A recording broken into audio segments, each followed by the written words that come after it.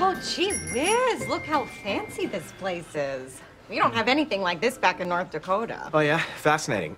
So, Mandy, we have brought you here to meet a gentleman. I just feel really badly not being able to provide emotionally for you, so I thought we could set you up with somebody who can provide for you both emotionally and financially. So, we are here to meet a millionaire.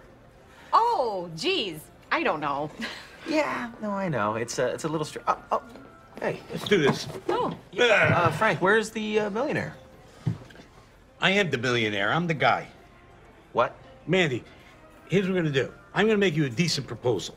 Not an indecent proposal like in the movie, because I think to pay $1 million to get laid, that's out of the question. I'm gonna offer you $5,000. What are you doing, Frank? Look, I'm gonna give you $5,000. We bang.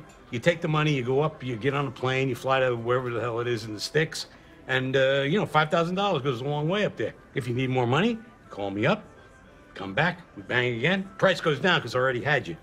But if you want to bring a girlfriend, price goes back up. Well, I don't know what to say here.